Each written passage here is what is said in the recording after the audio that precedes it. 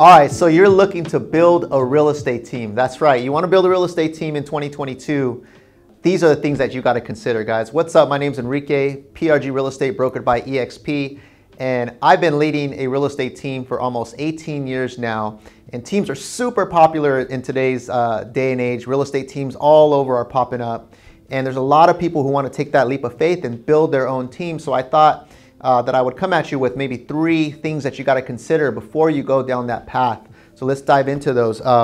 Number 1, guys, is you got to figure out what the right reason is for wanting to build your team. What's your big why? And some of the things that I considered when I first took on, the challenge of building a team was, number 1 is I'm basically trying to get some time back. I'm trying to create leverage within my business because my business was super maxed out. And I wanted to have more of an impact also, right? Like dealing with clients every single day, that's great and that's satisfying, and helping someone buy their first home or helping someone sell their first home is awesome.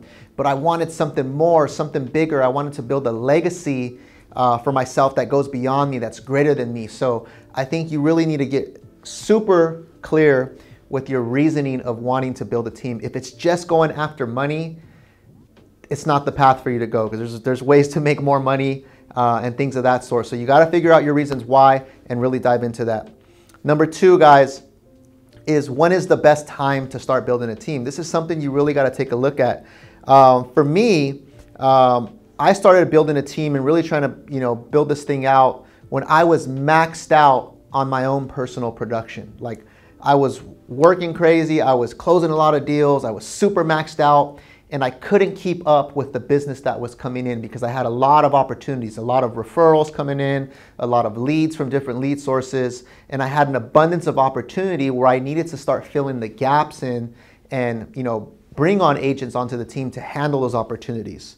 The other thing also that I want to mention is your business should be thriving and it should be predictable. Because if you're going to go out and build a team and you don't know where your business is coming from, or you don't have like a solid foundation, how are you now going to lead other people and train them the right way or give them the best advice if you're not even doing it yourself? So you need to make sure your business is thriving. You need to make sure it's predictable. You need to know where all your business is coming from and have a solid game plan before you start adding other people into the mix. Another thing to consider with timing, guys, is making sure that you have a good amount of savings in the bank, because when you start to build a team, you're going to have to invest in a lot of things. You're going to have to invest in admin support. You may have to invest in marketing. You may have to invest in online lead generation, coaching, different things. So if you don't have a good chunk of money saved up, how are you going to be able to weather the storm going forward? Because building a team is tough. You're going to probably take a few steps back so that you can take a few steps forward in the long run. So timing definitely plays a role when you want to build a team. And the last point I'm going to leave you with on these 3 things that to consider when building a team is there needs to be a mindset shift. And what do I mean by that? Well, when you're now embarking on this journey of leading other people and coaching them and all that stuff, it's no longer about just you, right? If you're a solo producer, you get to come in whenever you want, you get to create your own hours, you get to pretty much operate your business the way you want to, but now you have other people that you are trying to lead, and they're looking at you for direction, they're looking at you for inspiration, they're looking at you for opportunities. You really have to have a mindset shift of going from producer to more of a coach, more of a mentor, more of a business owner.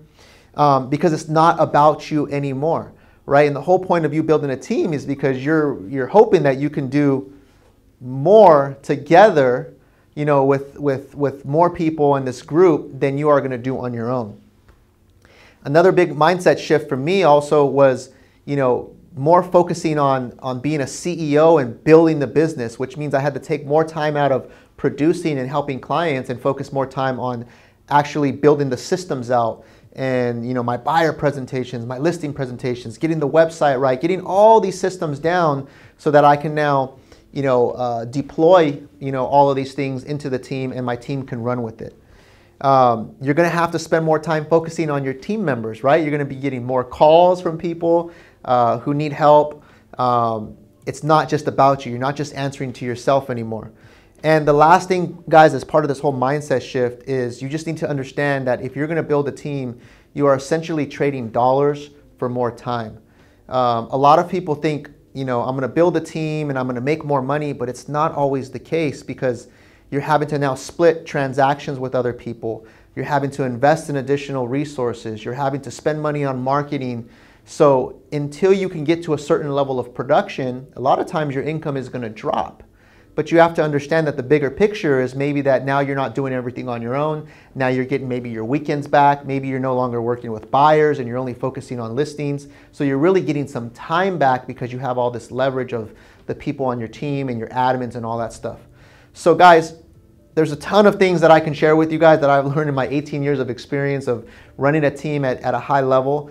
But I would say these are 3 fundamentals that you want to start off with. You want to understand your reasoning for building a team. You want to really be strategic about when the best time is in your career to start building a team.